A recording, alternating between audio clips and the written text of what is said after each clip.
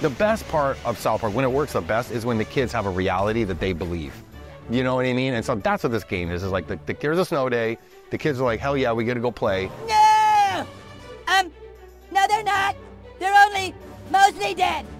I guess first question is, where did this idea come from? I mean, we came off of like the Fractured Butthole and we wanted to do something. We definitely wanted to do another video game, but we wanted to do something different. And I think we started from a place of, you know, narrative. The narrative, I mean, those games are great and we're super proud of them, but the narrative part of it became kind of like, as games become more like updatable and like you can actually update characters and update missions and all that stuff. But we always thought we wanted to do that thing where like, hey, we do a thing in a show and then like it's in the game 2 weeks later or 3 weeks later, whatever it is. And with the way that Fractured and those A Stick of Truth, it's hard to do. Yeah. So that's how we started it. And then I don't know, Patches Jordan and came to us with the idea of Snow Day, literally using the idea of snow as like the stuff of the game that's going to make the levels and stuff. And I guess like we glommed onto that immediately. Cow! Cartman, who are these assholes? They're my secret army. We're attacking you before you attack us. What are you talking about?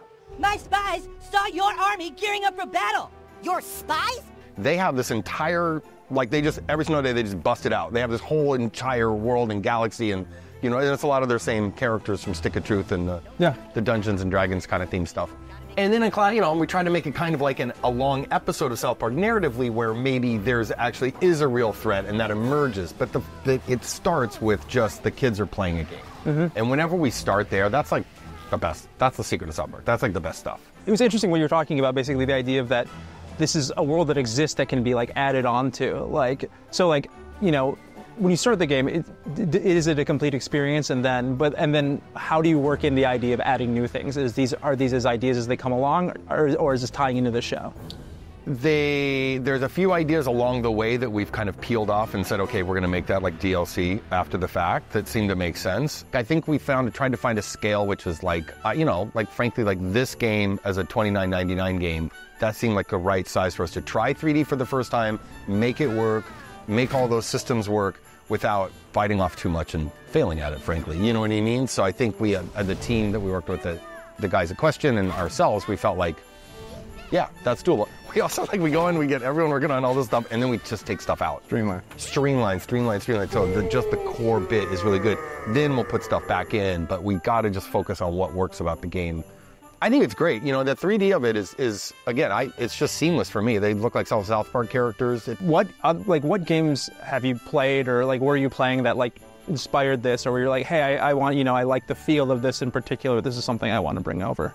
I mean, you guys should answer that too. We were playing Hades, and like we were playing like a lot of different roguelike games. Yeah, and I mean, not that like I think that there's so many great genres of games, and like the two guys we have to get interested in this is me and Trey. Like Trey and I have totally different tastes in games, where I could just play a fight game all the time. Like I'm fine like with that. I like strategy games a little bit.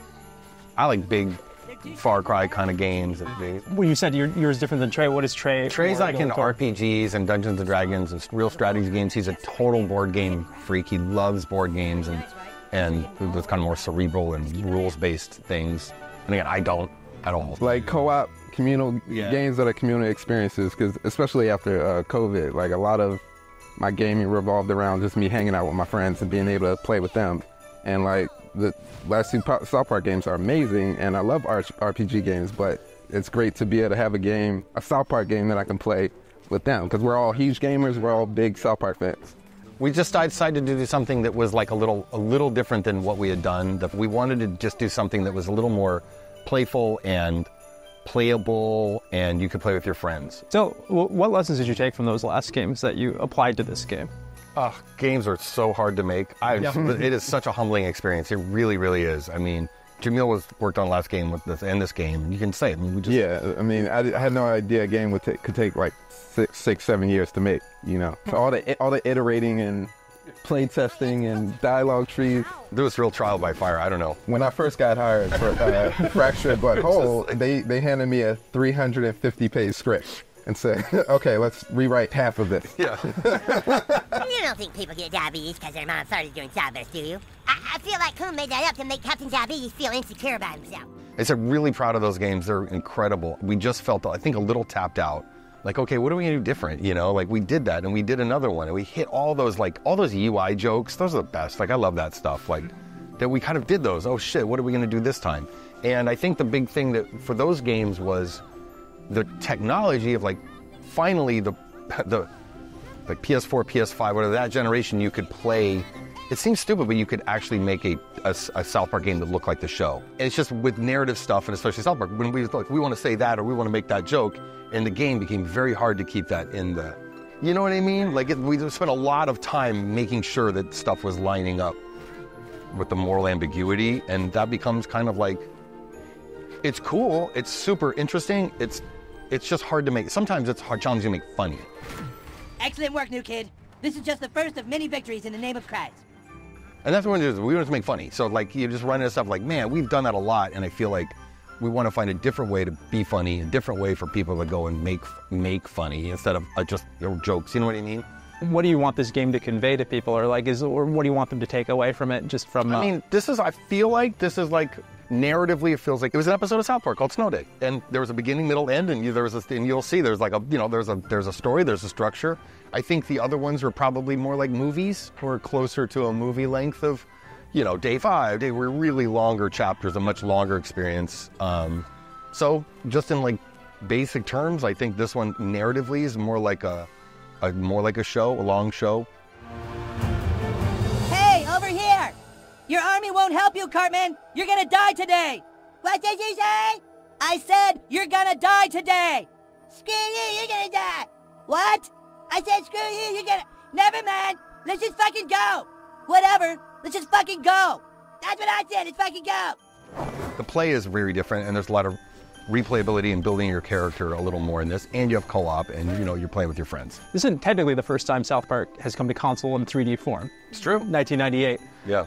Obviously that was not a game that you guys had much association with? No, not at all. And that's also like, literally, think about that's before most people were born that were gonna play this game. It's crazy, that's like in the 90s. I can't remember then, no, we had very little to do with that stuff. That was just like licensed product. The show is so like of the moment, and games take so long to make, and with this one you'll be able to react to things more. And was it frustrating with the last couple of games that by the time people were playing it, maybe like things weren't hitting the same way? Yeah, I don't know, do you think? I mean, kind of. It's like you can't do those easy jokes because this is not going to be coming out for 2.5 years. So yeah, I mean, and you want people to come back and play this 10 years from now, so you don't want to do any jokes that are too timely anyway. Like, you want this game to be timeless, so the jokes are more like situational and not pop culture-y. Oh, thank God! You did it! You saved me! I've been trapped in here all day. I would have gotten out, but there's a level 3 elven lock on that door over there.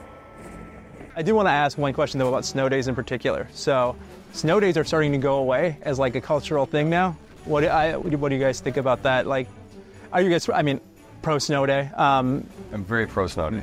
Yeah, I think it's really sad. Remote, listen, I have 3 kids and I suffered through remote schooling. Yeah. During the pandemic, it's like, no, man. Oh, we just had a snowstorm in New York, and they were like, oh no, it's not a snow day, it's remote learning day, and then the whole system goes down. Bring them back. The whole thing didn't work anyway. Yeah, anyway. No, let the kids go outside. This isn't fair, Butters! You have to figure something out so I can beat Stan! I cast a spell, your health is back to 100. Get the fuck up. God, I have to do everything around here.